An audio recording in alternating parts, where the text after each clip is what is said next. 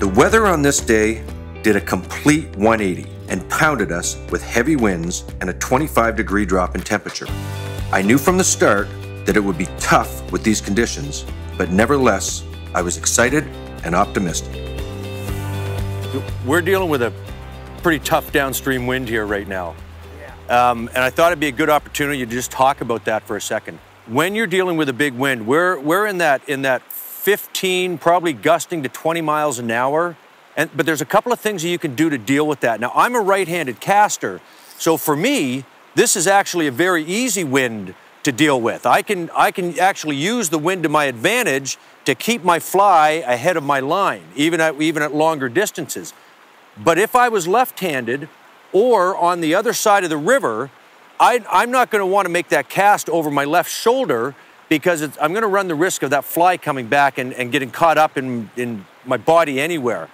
So as a lefty, I can do one of two things. If I'm casting a short line, I can keep the fly rod over my right shoulder and still make a decent presentation.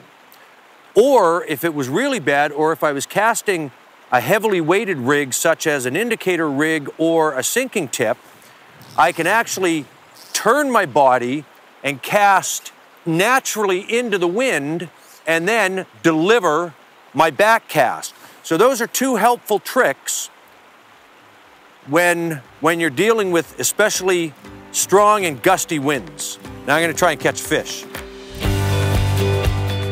Being versatile, particularly when conditions are tough, is vital to your outcome.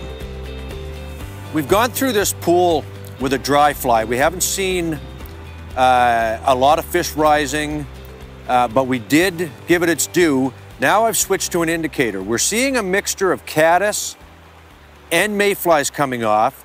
So I've set up my indicator rig with a caddis emerger and a mayfly nymph. That's appropriate to the size and color that we're seeing. Now, when I work a run with a nymph and indicator, I want to try and get to the point where I'm setting the hook on every 5th or 6th cast. With the leader that I just had, I don't think I was deep enough, so I've actually lengthened my leader. Now I can make adjustments to my indicator and my weight to get to that setting the hook on every 5th or 6th cast formula, which tells me I'm near the bottom and in the zone.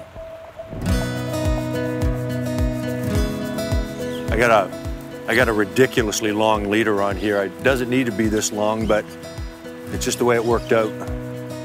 Any angler will be far more successful when they become efficient with dry flies, nymphs, and streamer presentations. I've had good luck on a not real small, but not a big streamer. When trout fishing, remember this: trout in rivers will feed almost perpetually, but there will always be periods of low activity mixed in. Finding the right presentation during these periods may take some time, but the end result will be rewarding. There's a fish. It didn't hit hard. Could be a fall fish. Not a big fish. Because it's small. It's probably a fall fish. Okay. It's fighting like a... Yeah. It is. Oh. It's a salmon. Is it a little salmon? Yeah, looks like it. It is too. Yeah, he hasn't jumped, I'm surprised. Yeah, that's a little salmon. Yeah. Well, there you go. My first Kennebec ouch, or my first Penobscot River salmon.